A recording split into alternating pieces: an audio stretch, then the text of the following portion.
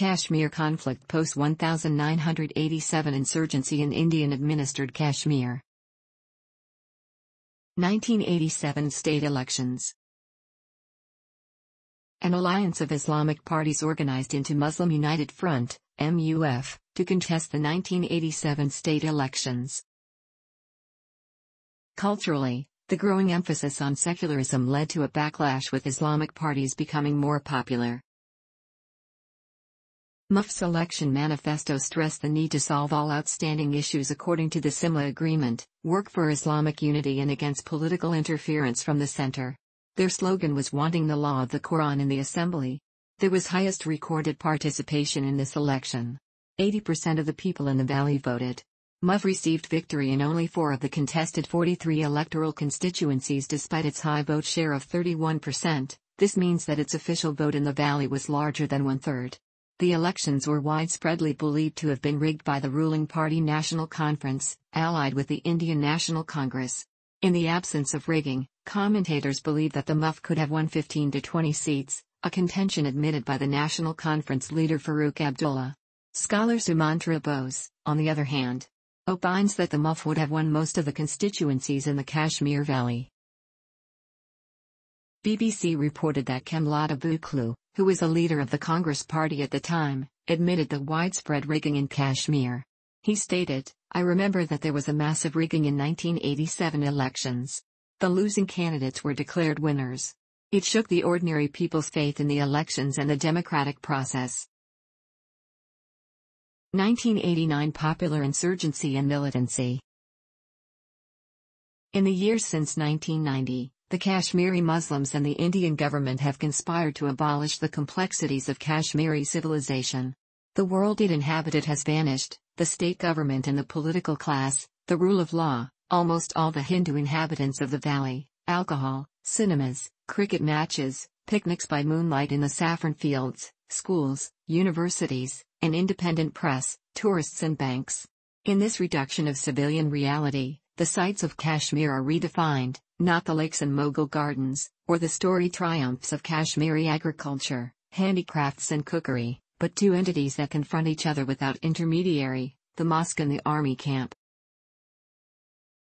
In 1989, a widespread popular and armed insurgency started in Kashmir. After the 1987 state legislative assembly election, some of the results were disputed. This resulted in the formation of militant wings and marked the beginning of the Mujahideen insurgency, which continues to this day. India contends that the insurgency was largely started by Afghan Mujahideen who entered the Kashmir Valley following the end of the Soviet-Afghan War. Yashin Malik, a leader of one faction of the Jammu Kashmir Liberation Front, was one of the Kashmiris to organize militancy in Kashmir, along with Ashfaq Majid Wani, Javed Ahmad Mir, and Abdul Hamid Sheikh. Since 1995, Malik has renounced the use of violence and calls for strictly peaceful methods to resolve the dispute. Malik developed differences with one of the senior leaders, Farooq Siddiqui, alias Farooq Papa, for shunning demands for an independent Kashmir and trying to cut a deal with the Indian Prime Minister. This resulted in a split in which Bida Karati, Salim Nanhaji, and other senior comrades joined Farooq Papa. Pakistan claims these insurgents are Jammu and Kashmir citizens, and are rising up against the Indian Army as part of an independence movement. Amnesty International has accused security forces in Indian-controlled Kashmir of exploiting an armed forces, special powers, act that enables them to hold prisoners without trial. The group argues that the law, which allows security forces to detain individuals for up to 2 years without presenting charges, violates prisoners' human rights. In 2011,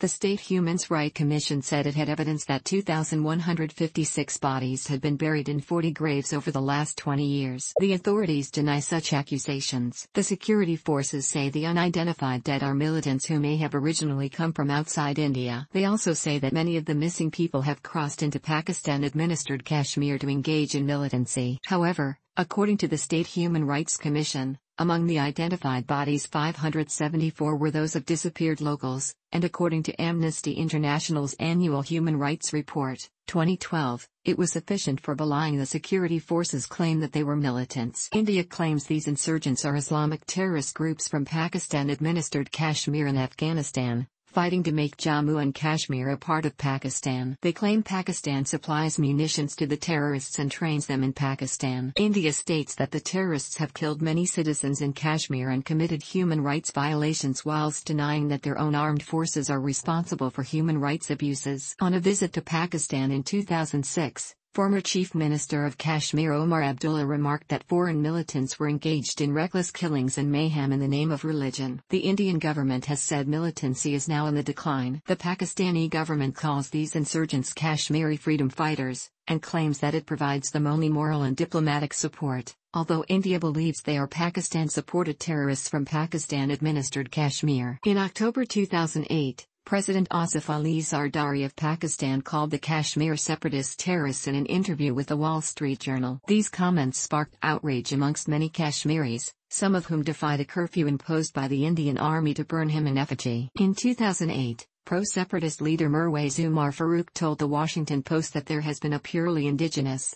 purely Kashmiri peaceful protest movement alongside the insurgency in Indian-administered Kashmir since 1989. The movement was created for the same reason as the insurgency and began after the disputed election of 1987. According to the United Nations, the Kashmiris have grievances with the Indian government, specifically the Indian military, which has committed human rights violations. In 1994, the NGO International Commission of Jurists sent a fact-finding mission to Kashmir. The ICJ mission concluded that the right of self-determination to which the peoples of Jammu and Kashmir became entitled as part of the process of partition had neither been exercised nor abandoned, and thus remained exercisable. It further stated that as the people of Kashmir had a right of self-determination, it followed that their insurgency was legitimate. It, however, did not follow that Pakistan had a right to provide support for the militants.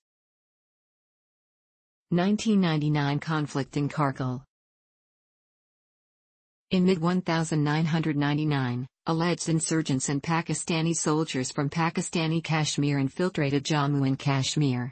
During the winter season, Indian forces regularly moved down to lower altitudes, as severe climatic conditions makes it almost impossible for them to guard the high peaks near the line of control. This practice is followed by both India and Pakistan Army. The terrain makes it difficult for both sides to maintain a strict border control over line of control. The insurgents took advantage of this and occupied vacant mountain peaks in the Kargil range overlooking the highway in Indian Kashmir that connects Srinagar and Leh. By blocking the highway, they could cut off the only link between the Kashmir Valley and Ladakh. This resulted in a large-scale conflict between the Indian and Pakistani armies. The final stage involved major battles by Indian and Pakistani forces, resulting in India recapturing most of the territories held by Pakistani forces. Fears of the Kargil War turning into a nuclear war provoked the then United States President Bill Clinton to pressure Pakistan to retreat. The Pakistan Army withdrew their remaining troops from the area, ending the conflict. India regained control of the Kargil peaks, which they now patrol and monitor all year long.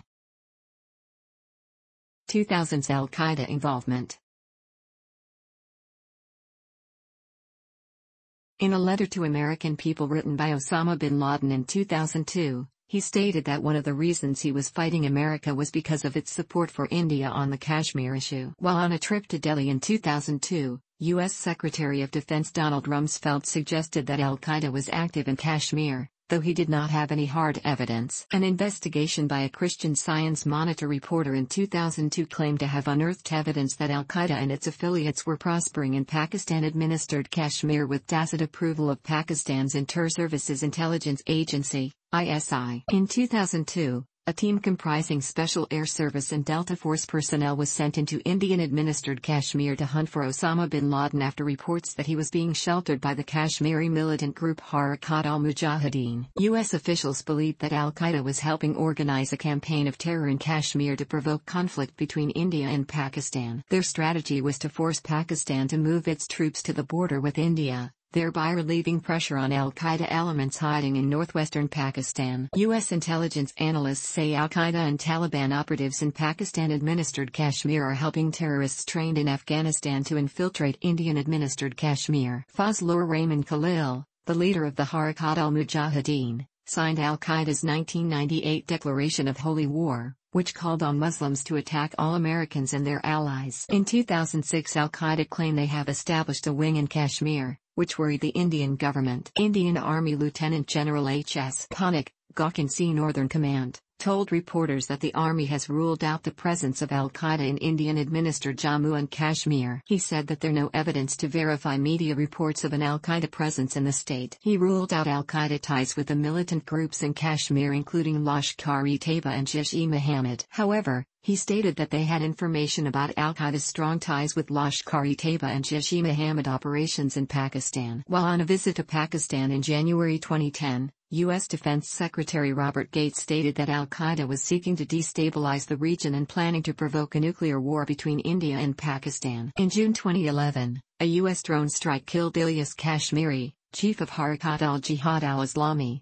a Kashmiri militant group associated with Al-Qaeda. Kashmiri was described by Bruce Riedel as a prominent Al-Qaeda member, while others described him as the head of military operations for Al-Qaeda. Waziristan had by then become the new battlefield for Kashmiri militants fighting NATO in support of Al-Qaeda. Ilyas Kashmiri was charged by the U.S. in a plot against Jyllands-Posten, the Danish newspaper at the center of the Jyllands-Posten Mohammed cartoons controversy. In April 2012, Farman Ali Shinwari, a former member of Kashmiri separatist groups Harakat al-Mujahideen and Harakat al-Jihad al-Islami, was appointed chief of Al-Qaeda in Pakistan.